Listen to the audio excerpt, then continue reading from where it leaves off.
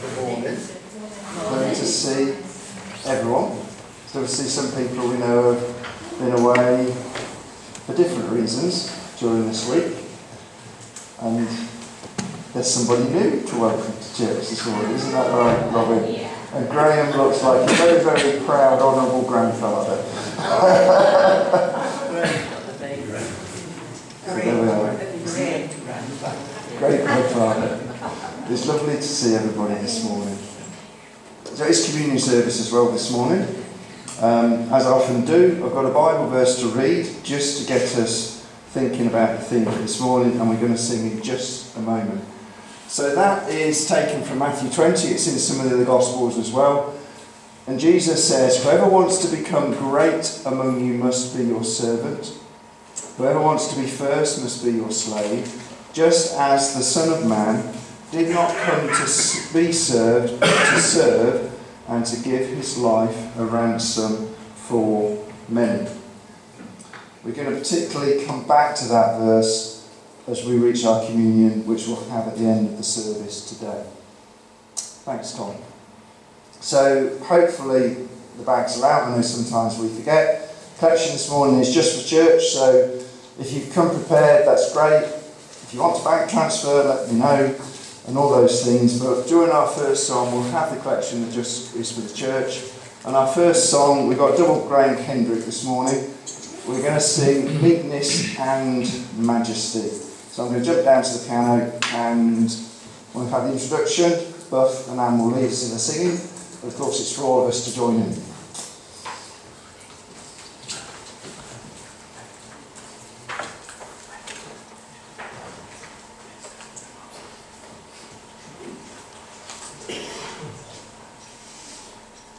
If you want the words in the book, it's 465 in the book, and you can do it on the screen.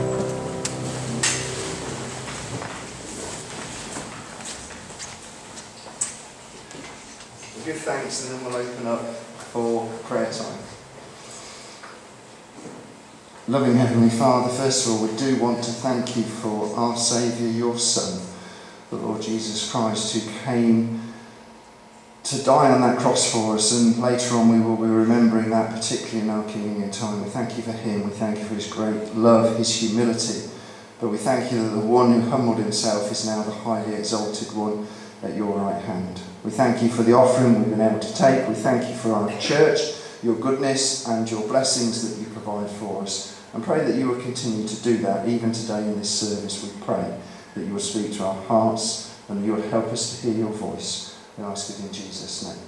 Amen. Okay, prayer time. So I'm going to mention 2, and then we'll do the normal looking around of hands. Well, that's wrong. I think I might need to mention 3 actually. Let's see if I can remember them all. I'll start with Jill, and I know Jill would say this herself anyway, but Jill of course has been away for nearly a whole week with Marion. You know, the funeral was on Thursday. Obviously a sad time, but a blessed time as well, and Jill has been greatly encouraged, and Marion, they do want to thank everyone who's been praying for them, and it's good to see Jill back and know that things have gone well. You might have noticed Anne's sitting, well, not sitting on her own because she's sitting next to Gladys, but not sitting with Mick. So Mick's not very well, he's got a migraine, Mick's got the clinic for his foot coming up as well. So we just need to pray for Mick that he would know God's peace and that he would be feeling well, ready to go and have his chance. But he's got a migraine today, so we need to pray for Mick. And also Jackie isn't here today, so of course sometimes on a midweek or 2 do we see Howard and Mavis sometimes as well still. So particularly need to pray for Mavis. She's fallen down the stairs, she's broken her wrist and her ankle, and she's in the Derby Royal. Now Howard's exhausted, that's not surprising, is it? And Jackie's got a sick bug, or has had a sick bug as well, that's why she's not out herself today. So quite a lot to pray for, particularly for Mavis, but the rest of the family as well. So don't think that means you can't now add to that, but there's 3 already. So my lovely wife first. My friend Ellen has made it out of the hospital. She's had her fancy scan to find out where her white blood cells are clustering, but she's not had the results of it. Can we pray that she takes it easy, because although she's home, she's not well, and that they quickly do whatever it is they need to do with their fancy scan, find out what the matter is, and that God might mercifully make it something that's treatable, fixable, and will go away fast. I'm looking left and looking right, looking left. Breathe. Can we continue to pray for Kids Club? Yes. It has recommenced. Yes. And also the older Kids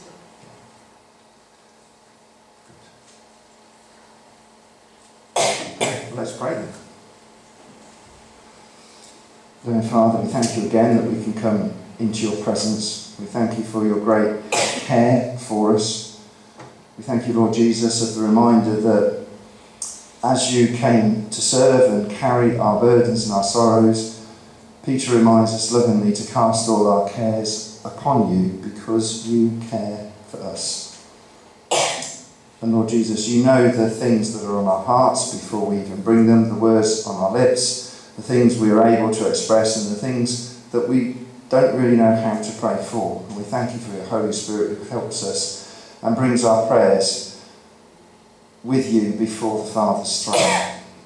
We thank you for your goodness. We thank you for helping Jill through the last week, and Marion, of course, and the family as well. We thank you for hearing the news that, although obviously it is a sad and a difficult time, but you have been known, your presence and comfort has been felt, and that as well as the sadness, as your word reminds us, we're not to sorrow as those who have no hope, but we thank you for the hope that we have in the Lord Jesus and how they have felt that through this week. And we pray that you will continue with them now, as we know you will, as the funeral is done and life has its changes and the sorrows continue. We just pray that you will continue to bless them. Father, we thank you for each other. We thank you for Mick and for Anne, and we miss Mick, and we pray particularly that you would grant him your peace, your felt presence. We know you are with him. We pray that he would experience your presence, and that as he goes for more consultation on his foot that causes him pain, we pray that you would overall in that too, that he might have your peace, a peace that passes understanding, and that he may be able to be cared for and get the treatment that he needs. Buff has mentioned Ellen again, and we just pray for her. We thank you that we've been able to pray for her as a church, and we do ask now that as she's home she would continue her recovery, the infection wouldn't return, and they would know how to finalise this treatment so that there is a lasting growing health and a lasting clearance of this infection. We want to pray for Howard and Mavis. We've known them over such a long time, and obviously Jackie and Nigel too, and we've heard this disturbing news today. A fall is bad enough as we get a little older anyway, and comes with different risks, but to fall down the stairs, of course, is far more serious. And Father, we just pray for her, that her wounds, her bones will heal quickly, and that she will be patient as she needs to wait, that they will get the help that they need, and that Jackie will get better soon so that she can provide the help, of course, that she and Nigel want to provide. And we just lovingly commit them to you. And we ask for your help, your blessing, your healing upon them. We thank you for little Madeline with us this morning. What a blessing it is to think that you are caring for us as we get old, and you've got such a future and good plans for us, whatever age we are, but particularly we think of that with somebody so young. We thank you for Robin, Ryan, for Madeline, for Nellie, and we just pray that you would greatly bless them as a family and help us to rejoice with them this morning at this new baby who is for the first time as part of our church family. We pray that you will bless them. We think of our week ahead, particularly the children's work. We've started again, the kids are back at school, some of the older ones with courses, exams and different things to do. We pray for our children who come to this church, whether kids club, whether here on a Sunday. Pray for their families, and we pray that you would bless them, particularly those that are coming and learning about you and haven't yet put their faith in you. We pray for them and the people who bring them, that you would touch their hearts and open them to you, we ask. All these things we pray that you would provide your blessing in your wisdom and in your grace. To your glory we ask, Lord Jesus. Amen. Now, I mentioned 3. We are going to carry on to notices, but I'm going to mention prayer number 4. I could have prayed for it without mentioning it, but not all of you will remember, and I'm particularly at this point just going to direct my eyes towards Ted. I bumped into Andy Ferguson last week. Andy, who used to come, of course, and he had a heart operation earlier in the year that didn't go very well, and I bumped into him. We were chatting for a little while, and he was going in for another pre-med, and they were going to try again on this heart operation potentially this weekend. And I said, would you like us to pray for you at church? And he seemed very happy to do that. So before I do anything else, I'm just going to keep my promise, and together we'll just pray for Andy. Let's just pray again. Father, we thank you for Andy. We remember lovely times with him and his wife before she passed on to be with you, and his partner now, and we just pray that you would help him. We know he's struggling so much with his health and unable really to get around unless he's on his scooter, and life is so difficult. And this operation, we tried a serious operation on his heart, didn't go well last time, and they've come to the point they're ready to try again. We do pray that you would keep him safe through it, that you would help it to be more successful this time, and that you would give him peace in his heart, that he might know that you are with him and you are there for him, and he can commit everything in his life now and for eternity to you. I pray that you'll bless him and help him and his family too, as we ask it in Jesus' name. Amen. Okay, notices. Prayer meeting on Tuesday. I've got Jeff and Sandy's down. Nod number 1, that's great. So that's Jeff and Sandy's 7:45. Wednesday is midweek at 2. Gentleman Jim Reeves, is that right? Yeah. So I've got a second nod from Jeff. Not going to say anything else about it. I'm sure it'll be interesting. If you're one of those people who's free and able to come on a Wednesday, please consider coming and supporting that. Ruth asked us to pray for the children and the youth work. So Kids Club at 6:15, and everybody remembered the new time. The youth work for Rockside starting a little bit later now at 7:30. That's on Wednesday. Third time I'm going to look at Jeff, third night, and Jeff's leading the family service next Sunday.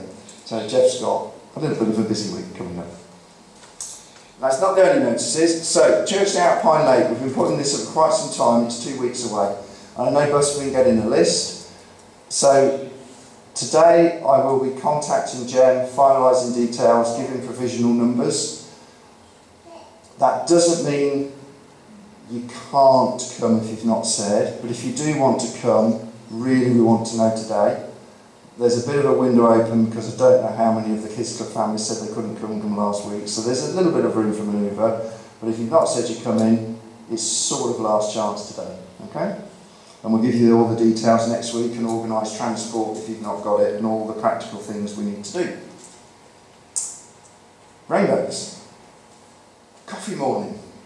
So this is just an advance notice. Saturday the 21st of October. I haven't put the start time up, it's normally 10. We've been doing 10 o'clock, I thought so. So 10 o'clock, just to mark the card, coffee morning, it'll be our last fundraising event for Rainbows we do this year. And a chance to invite people along and enjoy some of the wonderful cakes. But I don't know if there's any gentlemen that make the cakes, it's often the ladies, but gentlemen can make cakes too, I expect. But all the lovely cakes that are provided, and for a good cause, of course. Okay.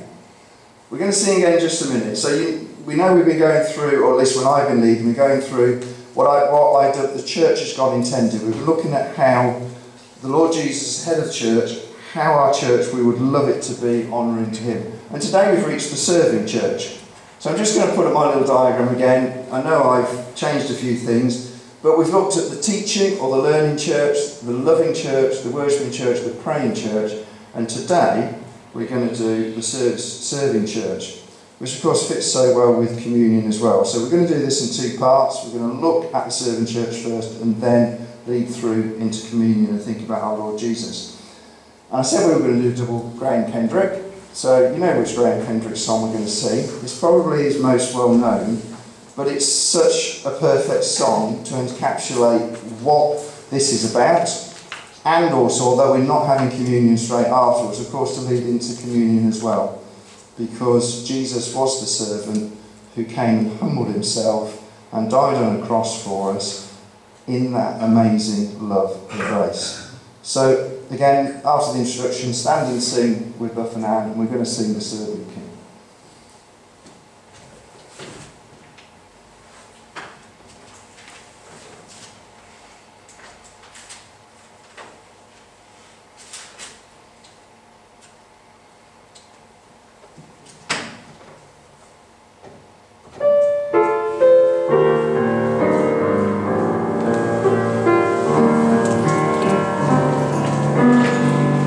From every rain,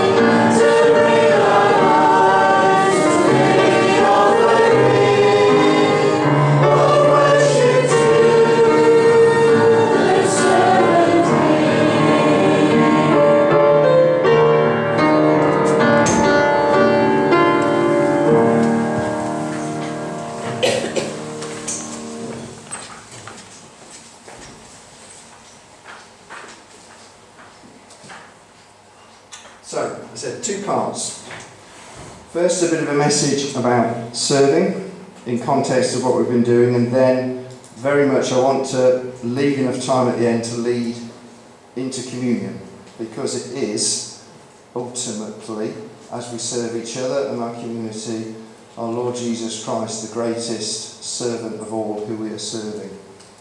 So there'll be a little tagline each week. So what's my little tagline for this week? The Serving Church. So we've looked at how we come to church to learn and be changed. We've looked at how we come to church to love and be loved. We've looked at how we come to church to worship together and to pray together. This week we want to think about how we come to church to serve and to accept being served. So I'll come to that a little bit later. That's what we're... Sorry, Tom, is that me moving around? We're looking at. And also we're concentrating in Acts, particularly Acts chapter 2. But here we are. That one's upside down. Here we are. I want to just quickly look at the serving church in Acts again. So following on from Acts 2:42, where the loving, teaching, worshipping and praying church comes from, this is how it follows on. It says the early church generously shared their possessions and homes. That's my tag. The Bible says all the believers were together and had everything in common. They sold property and possessions to give to anyone who had need. They broke bread in their homes and ate together with glad and sincere hearts. So we see how the early church, these early believers, they had open hearts, they had open homes, and they had open possessions. They were generous in how they shared and served what they had. In the Bible study, we've been looking through Acts. So if we follow on and look at Acts 4, it's the prayer meeting this week, but next time it'll be the Bible study. This is what it says in Acts 4. It says, God's grace was so powerfully at work in them all that there was no needy person among them. For from time to time those who owned land or houses sold them, brought the money from the sales and put it at the apostles' feet. And it was distributed to anyone who had need. Don't just say much more about that, but if you come on to the Bible study in 2 weeks, we'll have more of a conversation, perhaps, on that topic. If you jump forward in Acts, there's a lovely lady called Lydia, who became a Christian when Paul and the missionaries went across from effectively Turkey into Macedonia and into Greece. And it says that Lydia opened up her home. She showed them hospitality, and that was the way that she served. So the early church generously shared their possessions and their homes. What else did they do? They served the needy. I've not written out the whole chapter, but if you look in Acts chapter 6, you learn a little bit more about the food distribution that the church did. Now, of course, in the last few years, and it's gone on year by year getting worse, hasn't it? People rely on food banks an awful lot, and lots of churches are involved with that to do food distribution. Here in the early church, it was the widows who often, of course, had no income, and these widows in the church, they were particularly looked after, and this sharing generously was then becoming an organised food distribution for those widows. There's a lovely lady, if you go back and look in Acts chapter 9, a lady called Dorcas, and she actually died. But they were so concerned about this that they asked Peter to come, and Dorcas was raised to life again. But what did she do? What was her role in that church? She made different clothes and other things for the needy people. Such a practical, loving thing to do. Dorcas, a servant of the church. And it's interesting, here's Dorcas helping the poor. We read in Acts chapter 4, there was no needy among them. Now, you know us, people who like to look at the Bible. There was no needy among them. Jesus said, you will always have the poor with you. But if you look at Acts 4, we shouldn't have needy people in our church. That doesn't mean we shouldn't be helping people outside. Dorcas is helping people outside. But we shouldn't have needy people inside, because we should be looking after each other and then spreading this serving out. Yeah? We looked at this in Galatians 6, a verse I mentioned before. Paul says we are to do good to all people. Doesn't matter background, gender, race, class, whatever. We are to do good to all people, especially those who belong to the family of believers. And here they are, first making sure there's no need amongst themselves, and then flowing that out to their community. We may touch on that later. Something a little bit different about the serving church in Acts. So what we've mentioned so far is very much generosity sharing, practical serving. But there's a growing church in Antioch, and Barnabas doesn't feel he has the gifts and capabilities to serve that church. So what does he do? He goes and finds the Apostle Paul and brings him to Antioch so he can serve the church, because he recognises he has the necessary gifts and abilities given by the Holy Spirit to serve the church. So serving the church is practical, but both involving spiritual gifts as well. And of course it's Paul and Barnabas then who are selected as the first evangelists to serve the church by going out further with the message. Which brings me neatly onto spiritual gifts. Now we did a study on this with Max Lucado. Again, if you were there on the Tuesday nights, you'll have enjoyed this and been challenged and encouraged by it.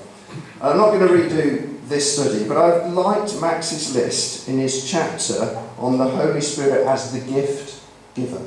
It's the Holy Spirit who distributes the gifts with one Lord, one Spirit, with one purpose to glorify God. So on the next one, Tom. These were the things Max said as his headlines about the Holy Spirit giving gifts. He said no gift list is complete. You've got these different gift lists in the Bible. 1 Corinthians 12, Romans 12, and so on. And if you try and combine them together, you might get to 15 to 20 or so. But none of the lists are exhaustive. So there are many varied gifts that we have that the Holy Spirit gives. Not all gifts are given at conversion. Every believer has a gift or gifts. Some of them the Holy Spirit will develop in you or give you later as you go through seasons. And this isn't just for young people. I didn't look at which psalm it's from, but there's a lovely psalm, and it says about those of us who are getting a little older, that we're still able to bear fruit in our old age. Yeah? Some of the gifts rely a bit more physical strength and activity, so we might have those gifts when we're younger, but then the Holy Spirit may give us other things to do as we get a little older and are less able to get about, be active and those sort of things. But all of us still have a role to play. Spiritual gifts are exactly that, they're gifts. Spiritual gifts are not an index of spiritual maturity. Max is particularly thinking about the Corinthian church there. He said, no one is behind you in a gift. But what a mess that church was. They weren't very mature. Spiritual gifts are nothing to brag about. They're gifts. They're given. Natural talents and spiritual gifts are not always identical. God can and often does use our natural abilities that He's woven into us. Think Psalm 139, how He's planned and made us, and our passions, those things we're interested in. He often uses those things, and then with His Holy Spirit, that is a good channel. But sometimes you get a gift which is something that you may not naturally feel. I want to concentrate on the last one then. Spiritual gifts exist. Now this is obviously not the only way of describing this, but I like this. Spiritual gifts exist. 1, to exalt Christ. 2, to edify the church. 3, to bless the needy. So if you go on, Tom. Every believer, each one of us who has come in repentance and faith to the Lord Jesus Christ, every believer in Him has spiritual gifts from the Holy Spirit. We are to use these gifts to exalt Christ, to edify the church, and to bless the needy. Certainly within our church, and as I said already, beyond the boundaries of our church. Now there's many good ways we could think about spiritual gifts, but that really appealed to me. Think about our church with all its little things around it, and you've seen the diagram enough now. Who's in the middle? Who's the head? Who's the centre? Ultimately, all of these messages I've been given are about our Lord Jesus Christ. We're going around, but we're always coming back to the middle all the time. Ultimately, whatever we do in serving each other, in serving our communities, whatever we do with the gifts God has given, first of all, it's to honour and glorify God. The great thing is we can honour and glorify God by encouraging each other and building each other up, helping each other with our needs, But also then, taking a wider view to our neighbours, our friends, our colleagues, our community. So I like that. Exalt Christ, edify the church, bless the needy. So, keeping moving, I've modified what I said. The serving church, let's think about our church. We come to the church to serve and accept being served. That means all of us come to church to serve and accept being served. No one's excluded. All of us have something we can do for each other. All of us have things that maybe we need to accept from each other. So let me come to that word I've deliberately put in. I've underlined it on my page. We need to have the humility to serve each other. None of us are above serving each other. But we also need to have the humility to accept being served. None of us are above needing to be served. Yeah? All of us have something to contribute. All of us have something we need from each other. How many times, those of you who've been in the church a long time will know there's Morris's verse again. But I'm making no apologies for it. I love that verse, and I particularly love it in the New Living Translation. Of course, other translations will put different perspectives on it. But this is what it says. He, Jesus, the head of the church, makes the whole body fit together perfectly. That's us. As each part does its own special work, it helps the other parts grow so that the whole body is healthy and growing and full of love. That's us. That's our church. So, the next little bit. I want you to think about family service. Now, I'm conscious I've probably missed something. I'm not going to necessarily read through the whole thing. Just a Sunday service that we're hopefully enjoying and attending and participating in today. Think about what's gone on just to make this possible. The people who come and lock up, the people who set up the church, the people who are going to provide you with something to eat, something to drink, that are going to tidy up. The work that goes into putting a message together and delivering it. The IT, the sound, the music. Whatever it is, there's so much that goes on in here, in our little hour or two on a Sunday morning. All of that is serving. All of that's something that somewhere we can contribute to. And somewhere, even if it's just having a conversation with somebody, asking genuinely how they are, sitting down and praying with them, whatever it is, it's all contributing. It might fill you with horror if you were going to be doing this bit up here, or try and make the IT work, or have no capability to sing or play the piano, although we should all be singing, yeah? But there's always something we can do, and always something we can do to build each other up and encourage each other. So now, just think beyond a family service, about church life. What else goes on? There's all sorts of things that need to go on.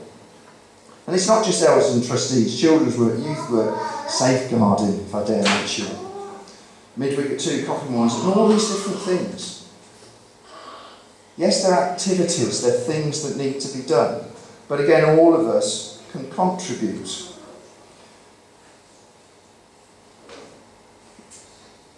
The last thing I want to say about this is, for myself, Andy, Jeff, as elders, we've been thinking about this on our elders' meetings. And I'm not going to make any grand announcements, ask for volunteers or anything this morning. I just want you to know we're thinking about this, we're praying about this. If you go back into Acts 6, you will see that in this food distribution and this serving of the church, the apostles, the leaders of the church, were getting dragged into this, which then meant they hadn't got the time for preaching the word and for teaching and for prayer. So as a church, we need to take on board everything that needs to be done, find our role and find how we can contribute. And that means we are thinking about maybe asking for a little bit of help. That's all I'm going to say, so be prepared. At some point we may ask for a little bit of help with some of the things on the first one, the second one, or something I've missed. Because if we can share, we can then also grow and serve together and help those who have a particular role that God has gifted them to do to be able to concentrate on that role and maybe not get dragged into other things. Does that make sense? But we're thinking about it. That's all I wanted to say. But isn't it great? There's so many opportunities to serve and develop and grow in our little church. So, I've repeated the slide next.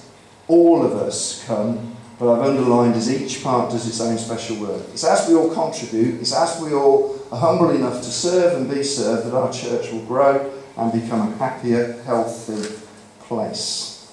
Okay, I'm going to move on towards communion effectively now. But what's the key? You know I put this one up every time. What's the key? Or should I say, who is centre of this? Who is head? Who is our example? It's Jesus, isn't it? Jesus, we've read it, is the Son of Man who did not come to be served but to serve.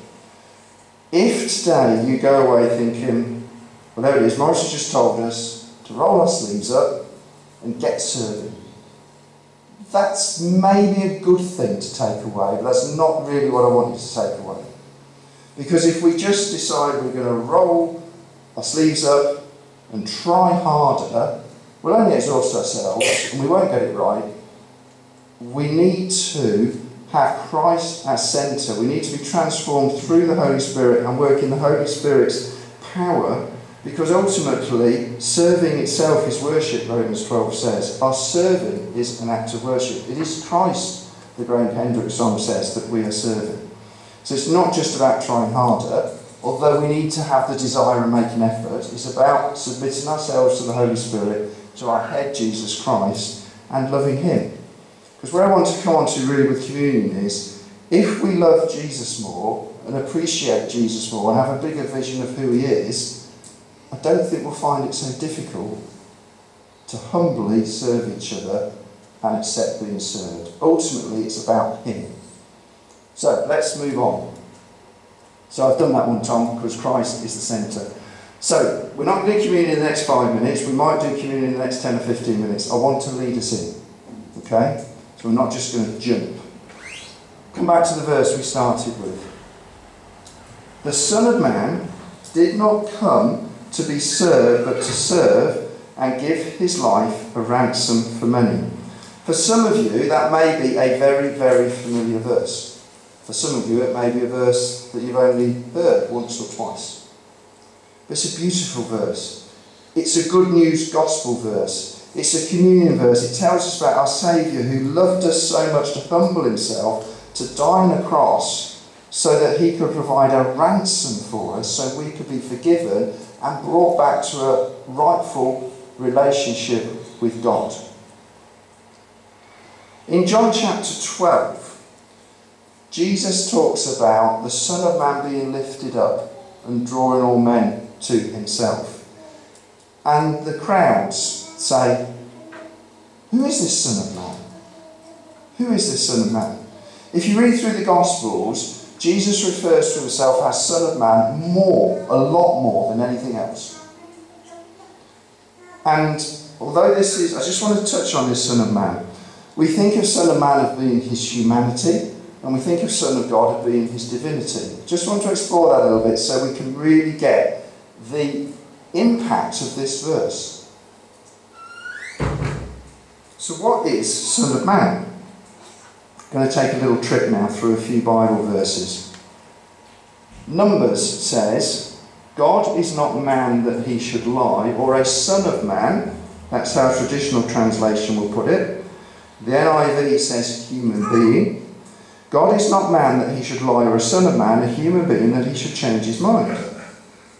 Now that's obvious, isn't it? God is not a human being. God is spirit. God is the eternal one.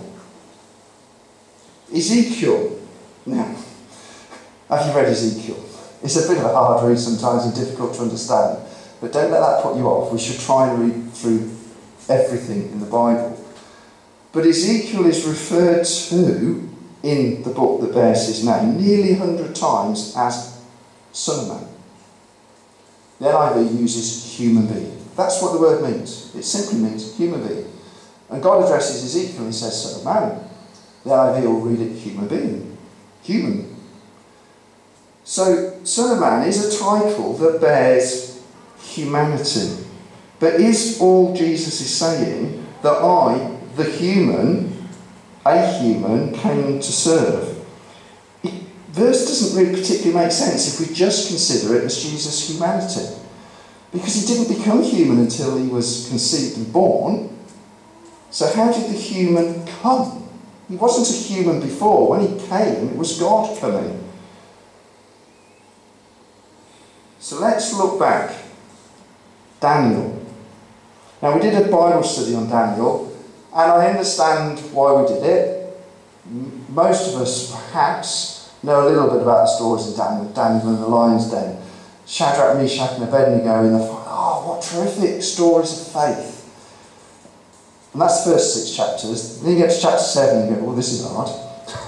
Now, we did the Bible study in chapters 1 to 6. That doesn't mean we shouldn't, we shouldn't ignore 7 to 12. This is Daniel 7. I'm just going to read it, and it's got a wonderful title of God, the Ancient of Days. Daniel, in this vision, he says, as I looked, thrones were set in place, and the Ancient of Days took his seat. His clothing was as white as snow. The hair of his head was white like wool. His throne was flaming with fire, and its wheels were all ablaze. A river of fire was flowing, coming out from before him. Thousands upon thousands attended him. 10,000 times 10,000 stood before him. The court was seated, and the books were opened. Now, whether you've read the Bible or studied it a lot, or been in church and taught a lot, or whether you're quite new to this, you will recognise, effectively, that is a future scene of judgment set. The Ancient of Days sits as judge. It's very much like Revelations 1. And although it's not my main purpose today, I can't read that without pointing out, think seriously, that is a future event that is real. The Ancient of Days will sit. The Ancient of Days will judge. The books will be opened. And if you're standing there thinking you will defend yourself, you will be silent. You will have no reasonable excuse. The books will be opened. You will be judged.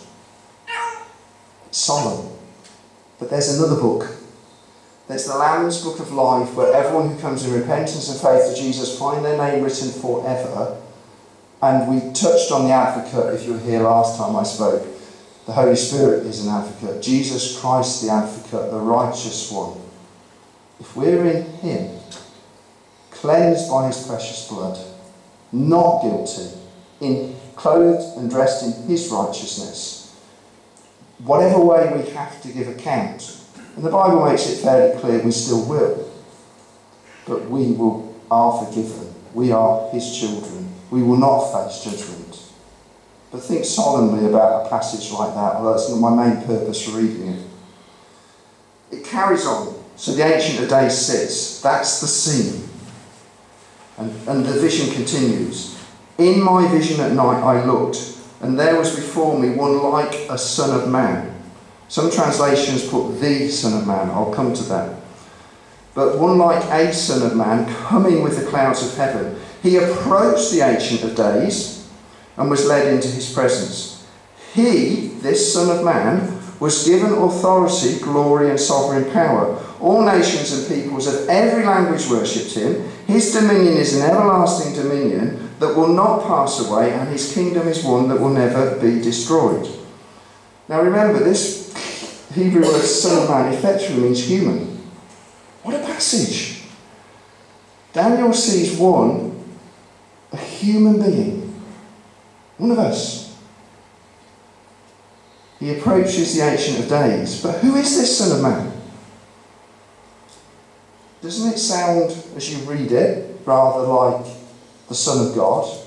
Doesn't it sound rather like the Son of David who will rule and his kingdom will last forever and ever? He's worshipped. He must be God. Isn't it mind-boggling? We're only just unwrapping this a little tiny bit. Which is why some translations then put the Son of Man, because the inference is obvious in one sense. This Son of Man approaching the Ancient of Days, who will have the kingdom, is none other than Jesus Christ. It is the Son of God. That is who this Son of Man is.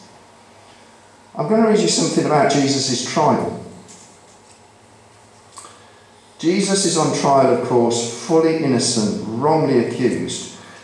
And as they're questioning him, and I'll only break into the middle of this, Jesus remained silent and gave no answer.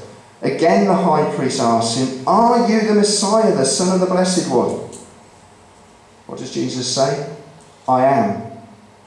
And you will see the Son of Man sitting at the right hand of the Mighty One and coming on the clouds of heaven." Does that sound rather like Daniel 7? This one like the Son of Man coming on the clouds to reign. This is dynamite. This is earthquake tremors to the Jewish leaders and how they thought of the coming Messiah. Isn't it amazing? One of us, a human being, because Jesus is fully God and fully man. He has become fully human. As a human and as God, he will approach the Ancient of Days. He will sit and he will reign, and his kingdom will be forever and ever. He will come on the clouds. They knew what he meant. They had a simple choice after Jesus replied: to bow down and worship, or to say blasphemy. And we know what they chose. Effectively, we have the same choice. So, I'm going to come back to that verse. The Son of Man did not come to be served, but to serve and give his life a ransom for many. Hopefully you grasp something. That verse, it explodes. It isn't just that Jesus is serving as a human. He came as a human to serve, but he's the Son of God. This title, Son of Man, is as much about his humanity as it is about his divinity. Jesus is completely human and completely divine. Graham Hendrick put it in our first hymn: meekness and majesty, manhood and deity in perfect harmony, the man who is God. This is the one who we're going to remember. This is the one who we worship. And I think that verse becomes so much more wonderful and meaningful and precious when you think of it as completely human, completely divine. I'm conscious of time. I am going to touch on my next Bible passages, and I said I wanted to lead in slowly, but I'm not going to be able to read through them all. Meekness and majesty mentions washing of feet. We could have done the whole service on John 13. But to point out in John 13, just the yellows bit, Jesus is going to wash their feet. But John, through the Holy Spirit, says, Jesus knew the hour had come for him to leave his world and go to the Father. Jesus knew that the Father had put all things under his power and that he had come from God and was returning to God. There's the divinity. Some of us are not very comfortable in our own skin. Some of us are not very sure who we are, and we need to find the identity that God has given us more perfectly, who we really are in Christ. Let me just say this: Jesus was not uncomfortable in his own skin. Jesus knew who he was. But because he knew who he was, so he got up. Therefore, Jesus, knowing fully God, fully human, because this is the time, this is the reason now he gives an example of feet washing. And if you go on to the next bit, you know what happens next. Jesus takes the towel, he washes their feet. Humility to serve is what Jesus is showing, and teaching them the humility to be served. We often criticise Peter. I think I'm with Peter on this one. Lord, you're not going to do that. Are we going to let Jesus wash our feet? We need to. He's the Son of God. He's our Saviour. He's the one we worship, but he's the one doing the washing. Peter says, no. That will be my instant reaction. No, I'm going to wash yours. Jesus is washing their feet. And what's this example he's giving to them? You should wash one another's feet. I have set an example that you should do as I have done for you. Now that you know these things, blessed will you be if you do them. So I come back to it. The key of today is a bigger appreciation of who Jesus is. Fully human, fully divine, the one who humbly came and served, and we are to take that serving to be like Christ with each other, in humility.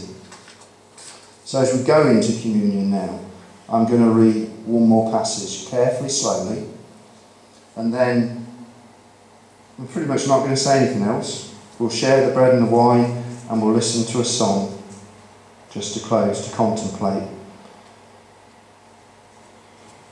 This sits, Philippians 2, very much in the same ilk.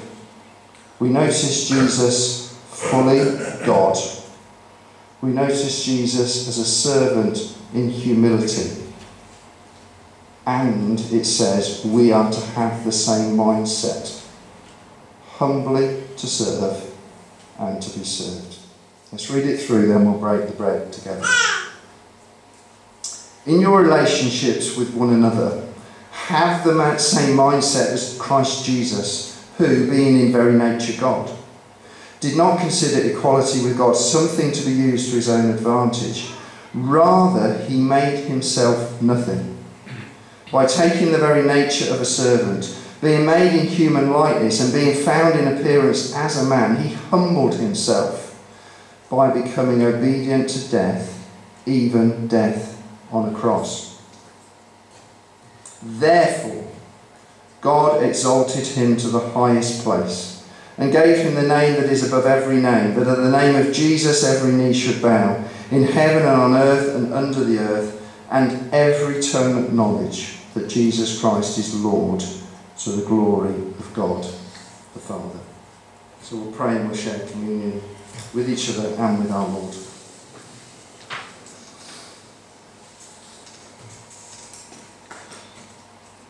Father, we thank you for your word. We thank you for your grace, for your love. We pray that your Holy Spirit will have opened up our hearts and minds to something about the glory of your Son, the Lord Jesus Christ. He is the one who will reign forever and ever. He is the one who will come on the clouds. He is the one who will reign in righteousness and set everything right. He is the one who will judge.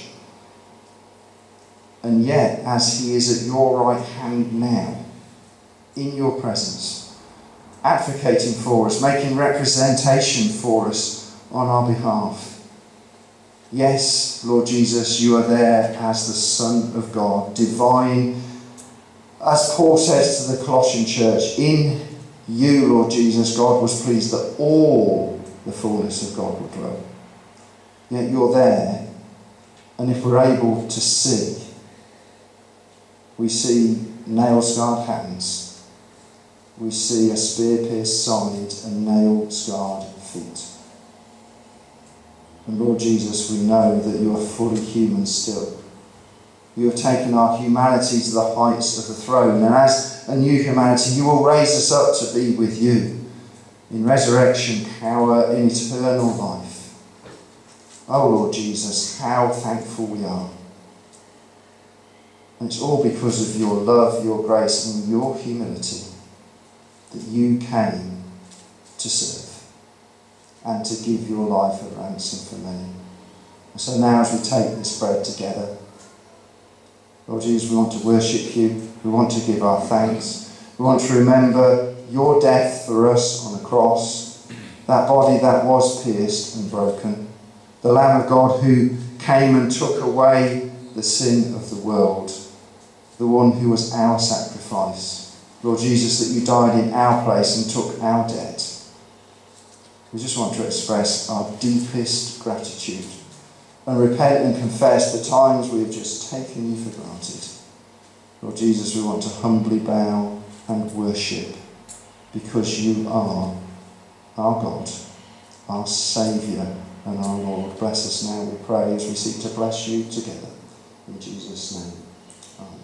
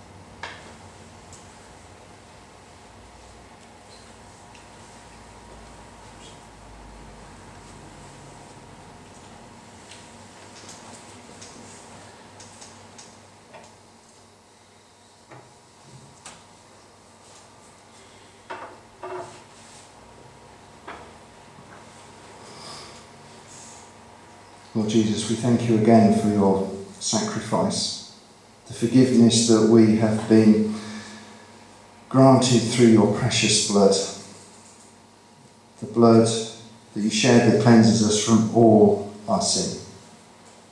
What a thing it is that you have made us righteous, that you have made us free and forgiven, that you have restored us back to our Heavenly Father. Lord Jesus, again, we just want to say thank you. We only love you because you loved us with such a great love, even while we were turning our backs, wandering away, deliberately ignoring every offer of grace that you were providing. We thank you for bringing us to the point of belief, of faith, of trust, that we have been washed clean in your precious blood by your sacrifice. So now as we take this wine together, that so symbolises the depth of your mercy and grace and the extent of your love and the pain that you went through, the despising, the shame. Lord Jesus, we thank you. We worship you. And we bless you until we see you in that glory. All of the flaming fires and everything that we can't understand. Your glory, your beauty, your majesty to behold forever and ever. Lord Jesus, we thank you in your wonderful name. Amen.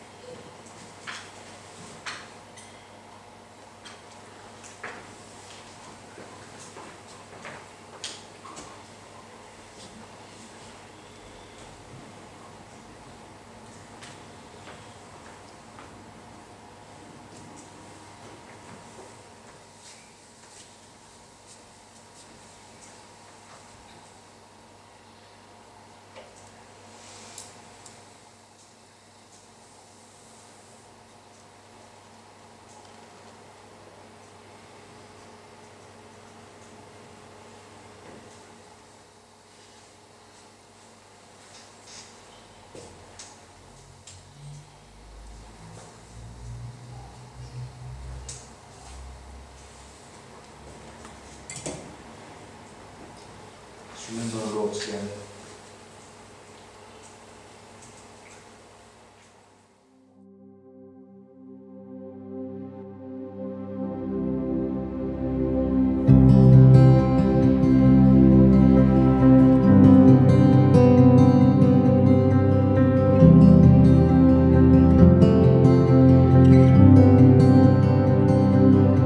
Oh, the perfect Son of God, in all his innocence, walking in the dirt with you and me.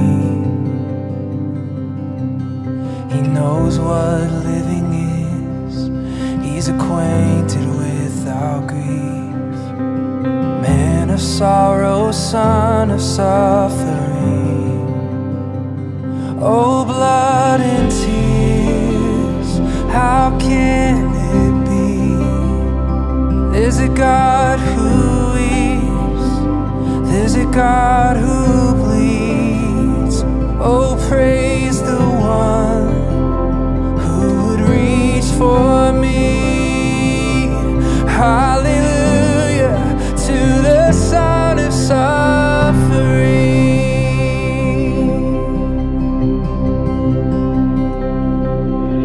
Some imagine you are distant and removed, but you chase us down in merciful pursuit. the sinner you were grace, and the broken you embraced. And in the end, the proof is in your wounds. Yes, in the end, the proof is in your wounds. Blood and tears, how can it be?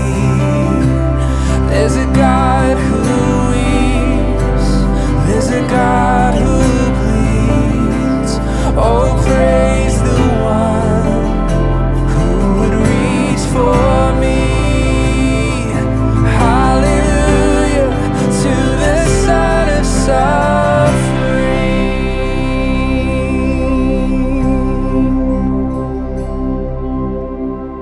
Your cross, my freedom, your stripes, my healing, all praise, King Jesus. Glory to God in heaven. Your blood is still speaking, your love is still reaching, and all praise, King Jesus. Glory to God forever.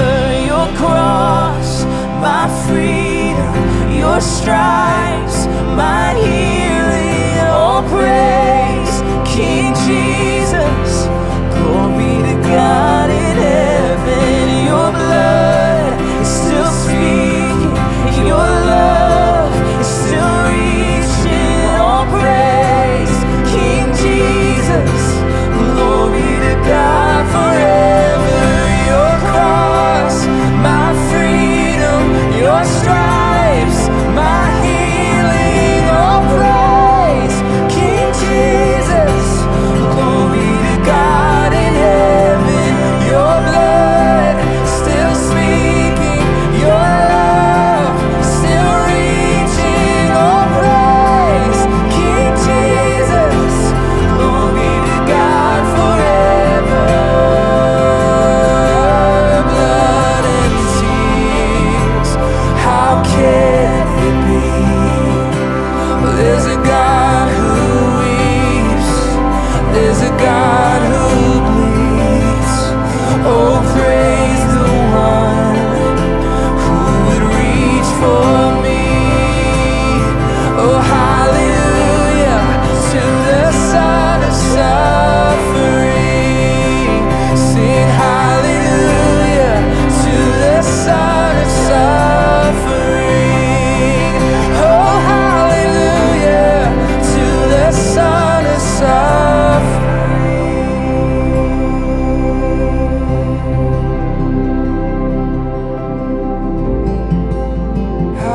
Hallelujah, hallelujah. Glory, glory, glory to God. Forever, forever and ever. And what can wash away my sin? Nothing but the blood of Jesus. And what can make me whole again? Nothing but the blood of Jesus. And oh, precious is the flow that makes me white as snow. No other fount I know, nothing but the blood of Jesus.